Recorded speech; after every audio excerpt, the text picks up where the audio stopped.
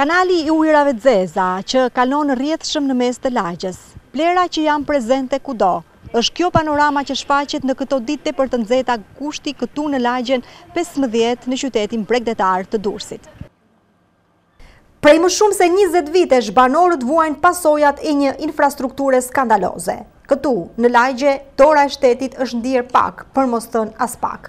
Mungesa e investimeve në infrastrukturë këtu shihet qartë në mos sistemimin e kanalit të ujrave të zeza, që i pambuluar ndan lagje në dy pjesë, ku jetojnë qindra banorë. Në stinën e verës, situata bëhet edhe më e vështirë, rrezik për përhapjen e epidemive.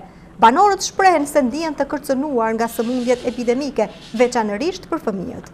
Si pasojë e mungesës së hapësirave të gjelbërta dhe vendeve të argëtimit, fëmijët i shikojnë të luajnë shkujdesshëm afër kanalit, që si pasojë mos pastrimit rregullisht të kontenerëve, mbushet dhe me plera.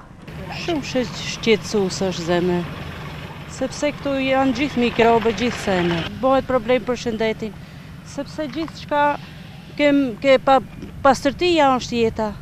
Unë ka 20 vjetë që paguaj taksat. Pastrim, zhelbrim, ndriçim. Nuk morrim asnjë shërbim. Ne vetëm duam të na pastrojnë kanalin, le më ta mbyllin. Po të paktën ta pastrojnë. Na mytën mushkonjat, na mytën fëmijë. Tani është edhe shumë vap, temperaturat po rriten nga dita në ditë. Sa e vështirë bëhet? Kam nipshen 2 vjeç.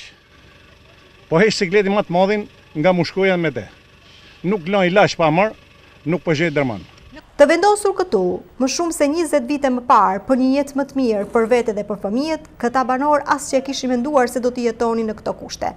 Dhe pse taksa pagues të rregullt, ata nuk marrin asnjë shërbim, veç premtimeve me të cilat duket se janë lodhur. Mbi 50 herë, mbi 50 herë e asnjë gjë nuk bëhet. Do e bëjmë, zero.